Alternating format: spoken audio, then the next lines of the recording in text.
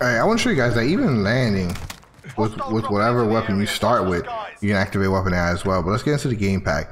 First slide is my Warzone game pack, so I'm going to press and hold the left button back to strike pack, press the right paddle one time, press the LED slot. First weapon profile, light is green. Now I'm going to hold touchpad and R2 to activate weapon AI for this weapon. It's going to shoot, reload, shoot. Always make sure you have, you know, spare ammo and, you know, enough ammo, especially in the second clip and all that, so weapon AI can work correctly. Now if I ADS and shoot, this is a semi-automatic, so look, no recoil obviously, and it's going to apply rapid fire, so it's going to do all that. Let's see if I can get a kill. Oh my god. I just want to say one thing, do be advised that when dealing with weapon profiles, you know, you have two. Green is the first on your primary, and then red is the secondary, so you can pretty much have two different weapons with two different, completely different values and stuff like that. But when activating weapon AI, look at the, you know, the light bar of your controller, green indicating primary. So if you activate weapon AI, it's going to take over that specific weapon profile. Then if it's red like this and you activate weapon AI, it's going to take over the secondary weapon profile. So whatever gun you activate weapon AI with, and then you plug in your strike pack back into the PC, you're going to see in that slot, you're going to see that weapon and those values that the weapon AI got for that weapon, for that profile. If that makes sense. I hope you guys are following along. Don't worry, at the end I'll plug back in my strike pack so I can really show you guys exactly what it is I'm talking about. Now let me just land somewhere random. I really just want to land somewhere random, away from people, just so I can get like a random gun, activate weapon AI, and then, you know, show you guys more of that. So pay attention. This is how you really go about, you know, using, well, how I mainly go about using, you know, weapon AI whenever I feel like it. Say you drop in. First off, once you drop in, you're always going to want to activate weapon AI for the pistol. So hold touchpad R2. Now when you're ADS to shoot, you're going to have rapid fire, no recoil for the pistol. Let's say you just say you're running around, you find another weapon, let's say, okay, M16. Good enough. Oh, I got the M16 now. The same thing. Hold touchpad R2. It's going to shoot, reload, shoot. And now if I ADS and shoot, you see, it picked up the M16, right? It applied rapid fire and zero recoil and all that. But after I press triangle, I'm on my second slot, right? Light is red. Now I will activate weapon AI again for the pistol, for the secondary profile, so hold touchpad R2. Activating weapon profile. When you activate weapon AI, boom, it's going to take over that weapon profile. Now if I ADS and shoot, I fire for the pistol, press triangle, weapon swap, light is green, ADS and shoot, M16. Pretty dope, right? Pretty dope. Now, obviously, you guys already know what to do when you get your loadout. Let's say you get your loadout, you call your loadout. Now you will hold touchpad, press L1, control vibrates, and then you go down, you know, up and down to select the loadout, and boom, you're good to go. Let's say you want to turn off the weapon AI altogether, like you want to just stop it. You want to go back to regular, no mods, just regular fire. You would hold touchpad and press square.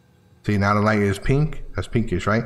You control vibrating. Now if I ADS and shoot, you can see it's off. No rapid fire, no mod, no anything.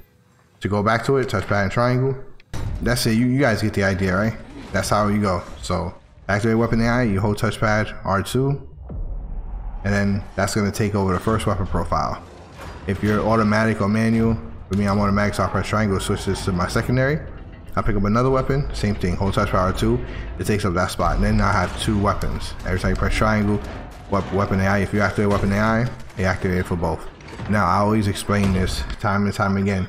Attachments do matter, you know, especially if the weapon has a suppressor and all that. Attachments give the weapon AI a hard time to pick up. So don't expect weapon AI to always work, because it depends on what's on the weapon. It depends what kind of attachments are on that weapon. Get ready to fight. You're next. I mean, yeah, you can adjust the recoil of it, you know, ADS, R2, down and D-pad, stuff like that, but, you know, why do that? It's a waste of time. While you're in Verdansk, you could get killed easily. And while you're there trying to freaking mess with the recoil, stuff like that. That's why I advise you, when it comes to getting your values and adjusting your recoil, you want to move towards the loadouts. Like that, the loadouts, they permanently save. Your loadouts permanently save. Let me You're up, soldier. Get this guy right. What you talking, bro?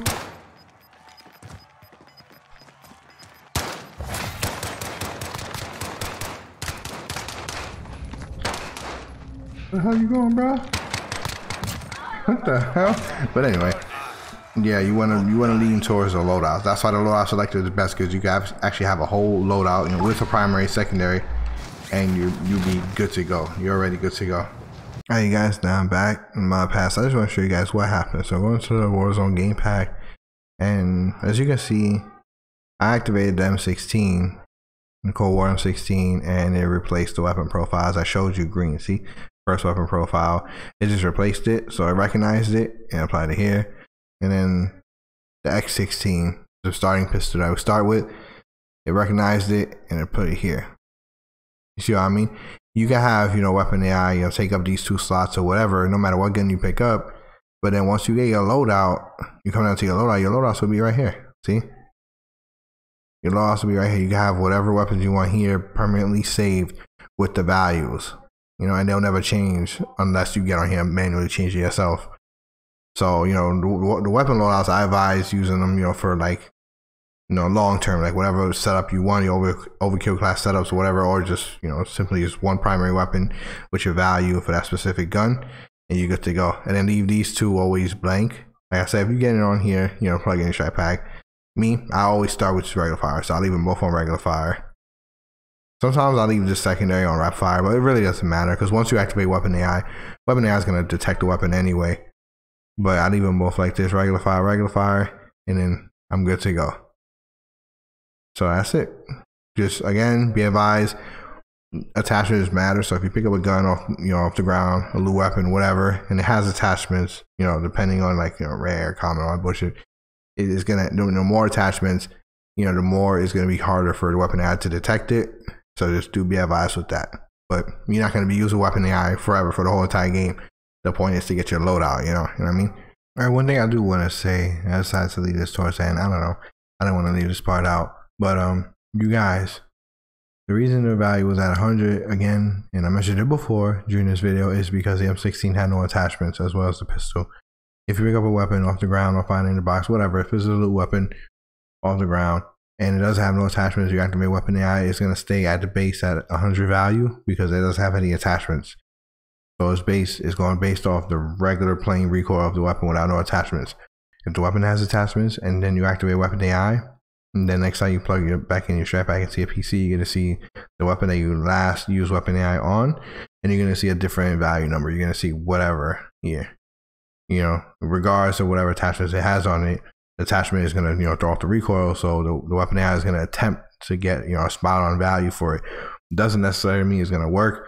Like I said, it's really hard when it comes to attachments and using the weapon AI and getting that perfect recoil. That's where the loadouts come in. That's where you adjusting the values yourself comes in. All right, weapon AI is really just a temporary thing. You don't want to be depending on weapon AI for everything to get you a dub because it's really hard. Highly unlikely you're gonna get a dub just by using weapon AI on loot weapons. So I'm gonna leave you guys here. This video helped you out. You guys already know what to do. See you guys on the next video. Peace.